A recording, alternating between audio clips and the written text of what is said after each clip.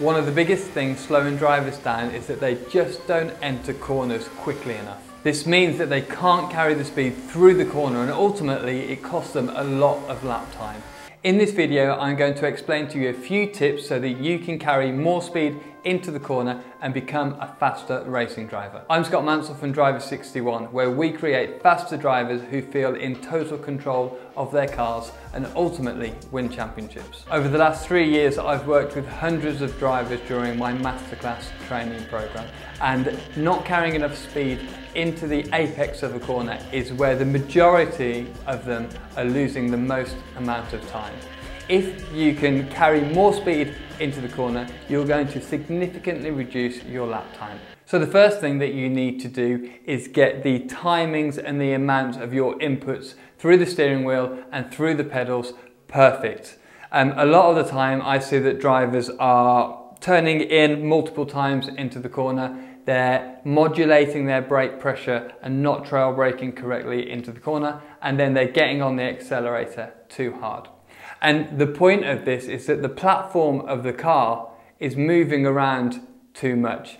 When the platform of the car is changing too much, it means that the weight is moving around in that way and that the balance is constantly changing, and the amount of grip that you have is also constantly changing. Now the problem with this is that it develops a lack of understanding and a lack of confidence in the driver, because the playing field is always changing, the amount of grip is changing, the balance is always changing, which means that then the driver doesn't get a stable feeling from the car. So the first thing that we need to work on is actually getting this foundational technique right through the corner. It doesn't matter if we're right on the limit or not, but we need the car to only dive on the brakes, ease up, roll as you're coming into the corner, and then sit down and come out.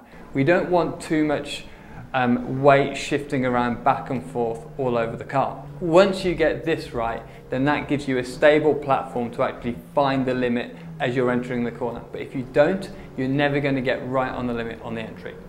Usually the issue here is vision. The drivers won't be looking through the corner enough or scanning back and forward, giving themselves enough information. And I've got a couple of videos on the Drive 61 channel where you can take a look at this in more detail. Once you've got the foundational technique right as you enter the corner, the next thing to do is to give yourself conscious progression to move the car faster and faster into the corner. So again, during my training programs, I kind of leave this decision up to the drivers to a point, and they'll end up just braking in the same point each lap and don't have progression. So they'll get on the brakes and then they'll slow the car down too much to the corner, and then the next lap they'll do exactly the same. There's no progression there.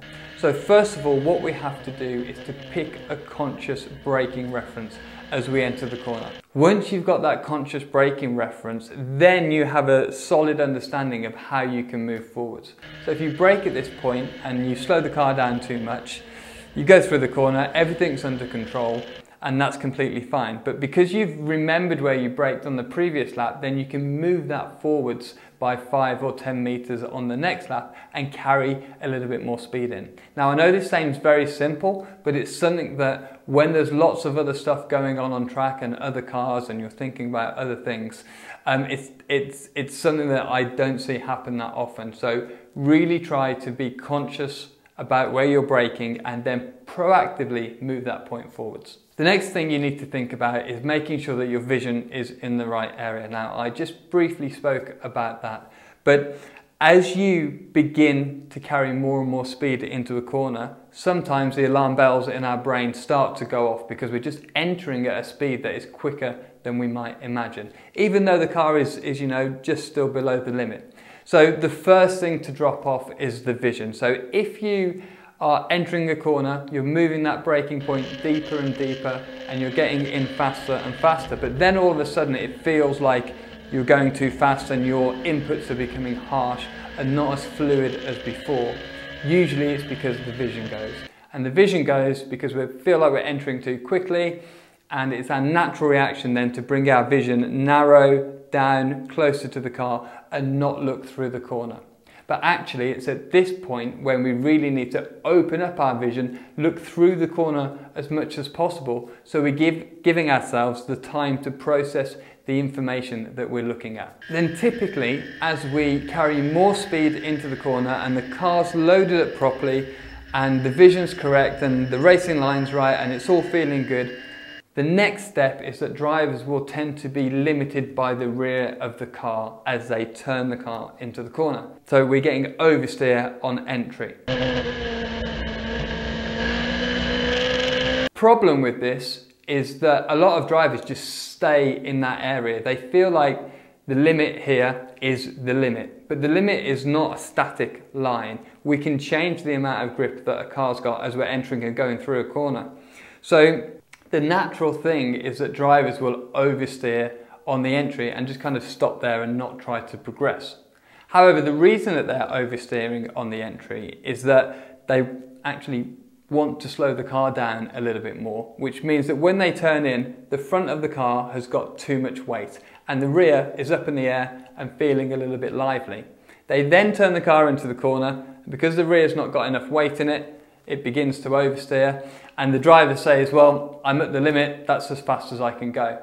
However, if the driver actually came to a slightly lighter brake pressure while they were trail braking into the corner, we would put more grip to the back of the car, take it away from the front, we would readdress the imbalance, the oversteer, generate more grip, and then we could enter the corner more quickly. This is something very challenging for drivers because it's an unnatural thing to actually come out of the brake pedal when the car already feels like it's on the limit and sliding. So this is something that I work on a lot with drivers, and actually getting them to have the natural reaction to ease up off the brake pedal when the car's actually feeling like it's out of control. But if you focus on that and get yourself into the rhythm of testing this and coming up very slightly off the brake pedal, you'll generate that grip and be able to go through the corner even more quickly. Now that you've learned about carrying more speed into a corner, I put together a playlist for you which will shortcut your learning and make you quicker in the shortest time possible. Just click up here and I'll catch you in the next video.